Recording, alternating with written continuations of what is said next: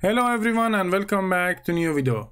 6 months ago we built together this application to learn how to use RecyclerView, and today I'm going to rebuild this application using Jetpack Compose features like lazy column. If you want to learn it, let's go. For this I have created 3 arrays. The first one for the images, second one for the names, and third one for the ingredients. And I have passed all of them to the my app composable function. Here I'm going to add a lazy column.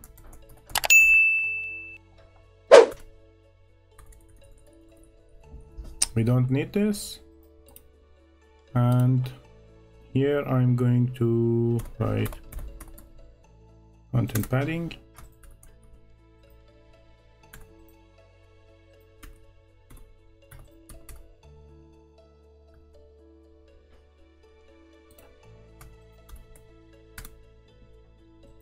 Okay.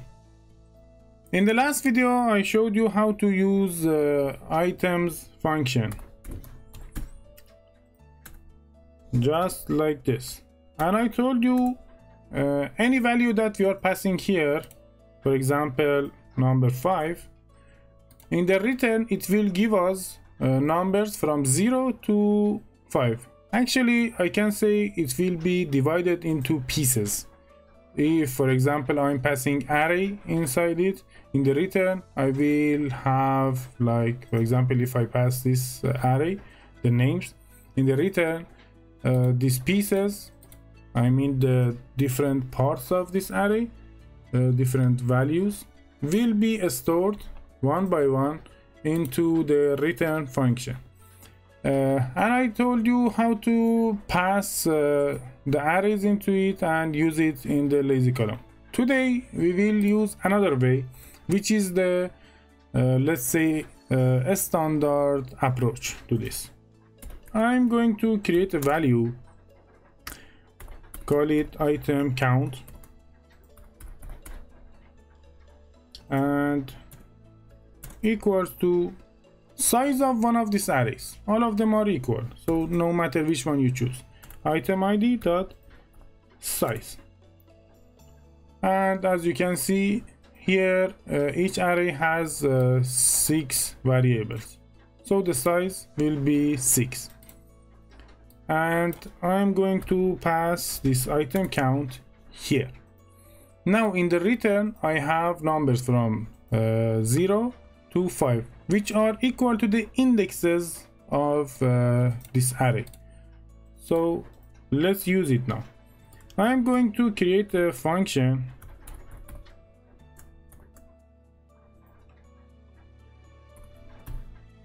and then I have to pass some values here.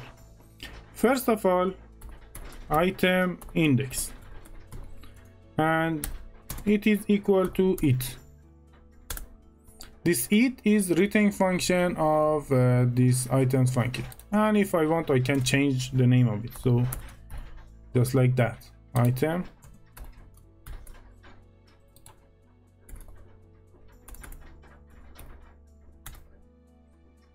then I need to pass this arrays here, so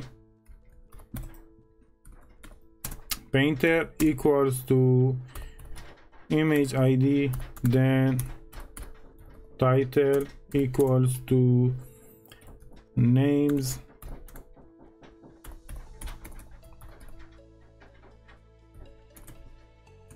equals to ingredients, and at the end I'm going to pass the modifier here. Now let's create this function. Okay, here we have it. I'm going to pass enter, and here. So I have the item index and I have all of the arrays and the modifier. So we have to create the layout here, and then we will pass the data into the elements of the layout. Let's do it. What do we need for the layout? Here we have the pictures in the single item, and Then in the right side we have the name and the ingredients. So it's a row. In the left side, first item of the row is the image, and the second item of the row is a column. And inside the column, on the top I have the name, and on the bottom I have the ingredients. So we need one row and one column. And inside them, let's start from the row. But before the row, let's have a card to make it better.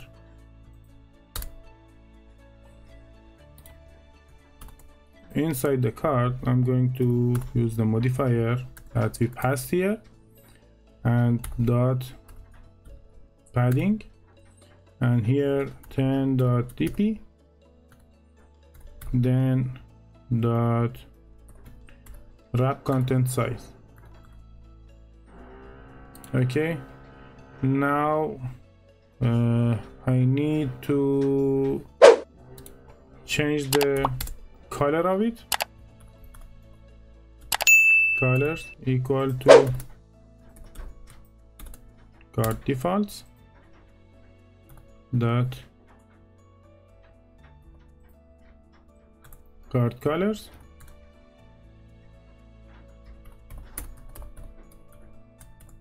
container color equals to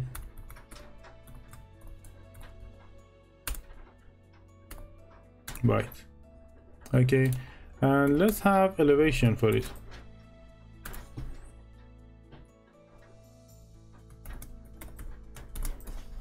Card defaults dot card elevation, and here 10.dp. That's it for card. And then here now let's have the row.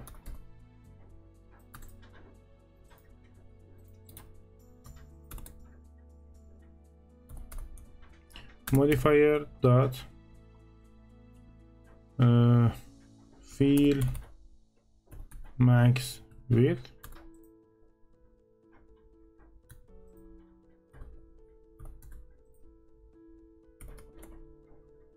vertical alignment top,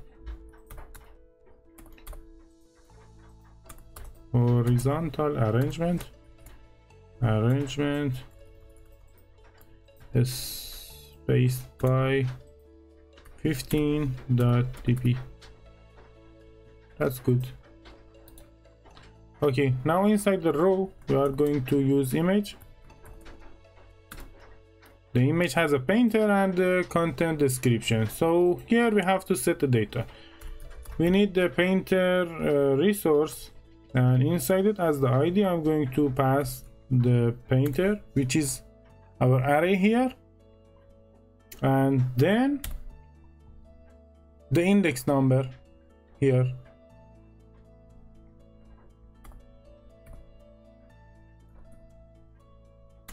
Item index.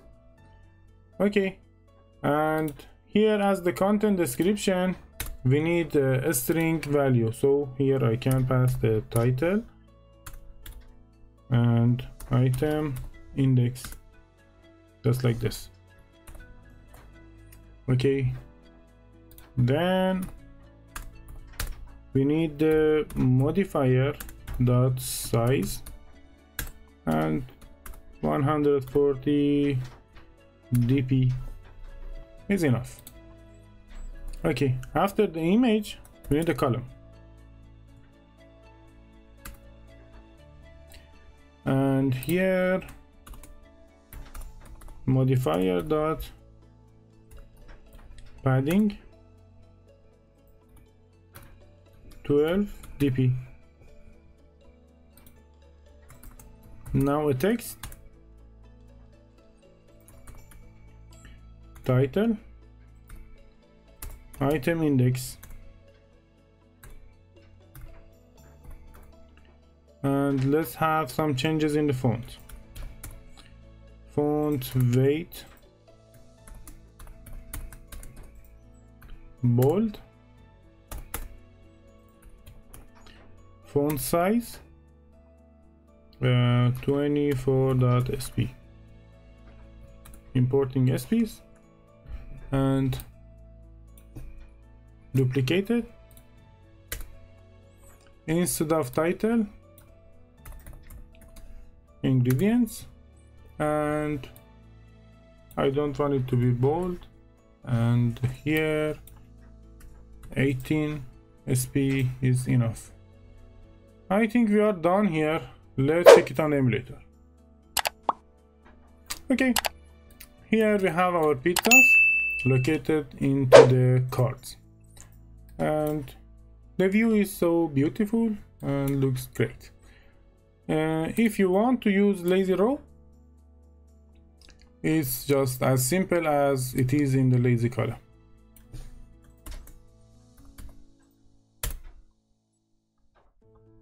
Let's check it again.